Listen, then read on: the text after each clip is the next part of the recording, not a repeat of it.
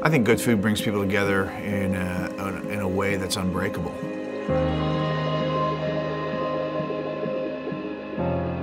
Growing up in my household, it always centered around food. My mother, my grandmother would show up with, ham, salami, prosciutto, big primal cuts of meat or cheeses, and that would be our indulgence for the next 3 or 4 weeks. That was always something that I looked forward to, and I gravitated towards those days. The recipes and the lessons and everything they taught about putting an apron on. There's so much more to being a chef than just cooking. Fahrenheit for me, I think it's a lot of the best of both worlds. That may be a simple sandwich or a salad or a soup or something along those lines, or it might be over the top or an experience that you can't have or that special occasion that people gravitate to.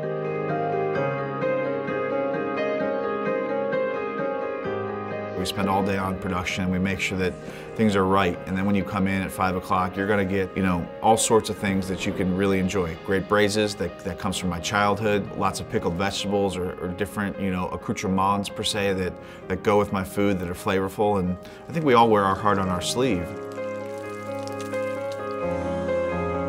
I've burnt through all sorts of techniques that have either helped or hindered me in the process of becoming a successful restaurateur. I want to equip my guys and my team with the best possible piece of equipment, so all they have to come in and do is really the job that they're trained to do. I equip all my restaurants now with as many Vitamix as possible. You can't make the very best products if you don't have the right equipment to take you there.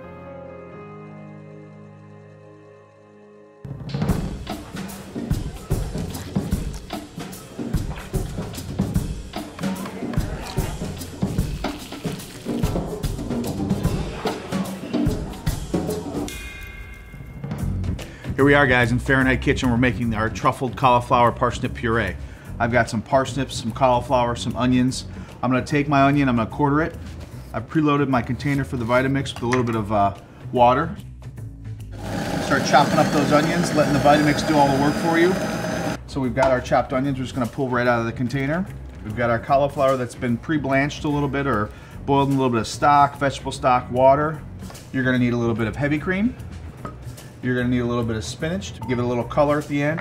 You're also gonna need a little bit of fresh truffle, which, guys, we all know in the professional kitchen what fresh truffles do to our menu items. So again, this recipe enhances beef, ribeye, strip steak, scallops, protein snapper. Takes that winning recipe and upgrades it even that much more. So we're about 10 minutes into the recipe, guys, and this is where it really gets good. We've got our mixture of cauliflower, parsnips, heavy cream. What we're gonna do is we're gonna add this to our Vitamix container, and it's gonna do the pureeing process for us. It's gonna make it nice, silky smooth, and neat, and ready to eat. Pour in the parsnips and the cauliflower. Again, the onions. Take our container lid. Give it that first little pulse. Take some spinach and a little bit of water, previously in our Vitamix. Nice vibrant green.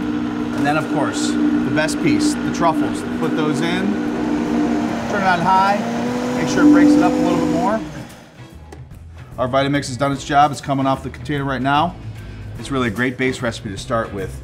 Silky, smooth. Look at that.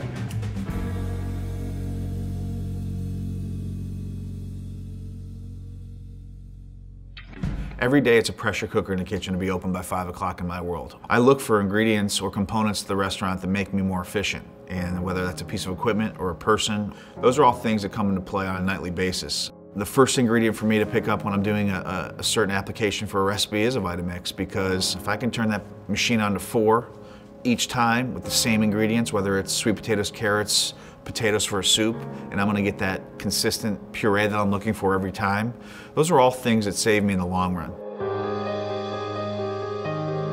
I don't know a person that doesn't really like a good plate of food. It's about getting together, having good food, breaking bread, and sipping a little bit of wine. It's a chance for people to forget about whatever else is going on in the world and embrace what's happening on the plate.